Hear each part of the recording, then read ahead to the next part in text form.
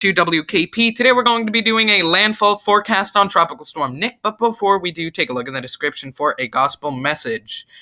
And I'll be trying to upload that gospel message video, I promised, later tonight. So as you can see, some convection is moving on shore from Tropical Storm Nick, so start expecting some rain and possibly a little bit of those rougher conditions this evening through the night.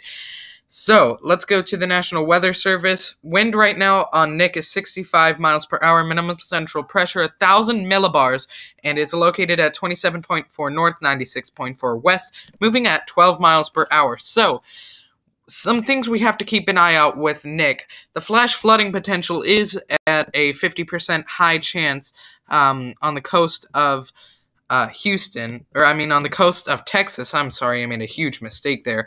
And it's likely we'll see the heaviest rainfall around Galveston Bay based on my forecast.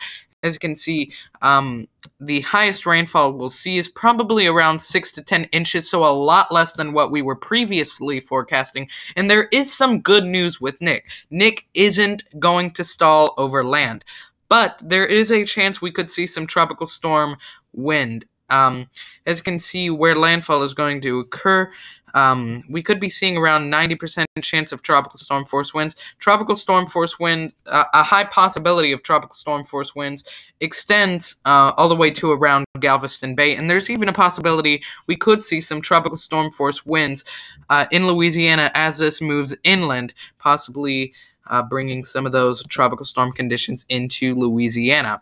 There is also a chance for some storm surge, around 3 to 5 feet from Port O'Connor to St. Louis Pass. Otherwise, we're not going to see much, but if you're in those areas, do be prepared for some storm surge. So we should keep an eye out on that, though I don't think storm surge is going to be extremely bad.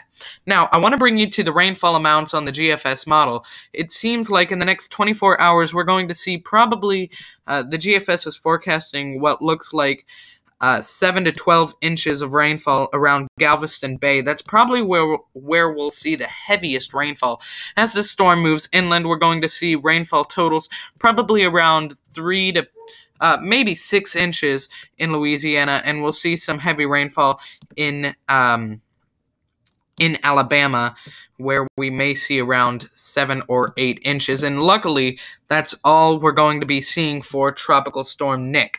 Now, if you live in an area where there is going to be landfall of Tropical Storm Nick, I would expect winds sustained to be 50 to 55, with gusts possibly 70 or 75 miles per hour. So that's what we should expect.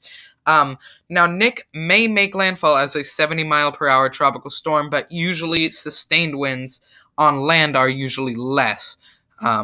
So that's why I'd expect 50 to 55 sustained with gusts near 70. Thank you for watching. This has been WKP. Please stay tuned for more videos.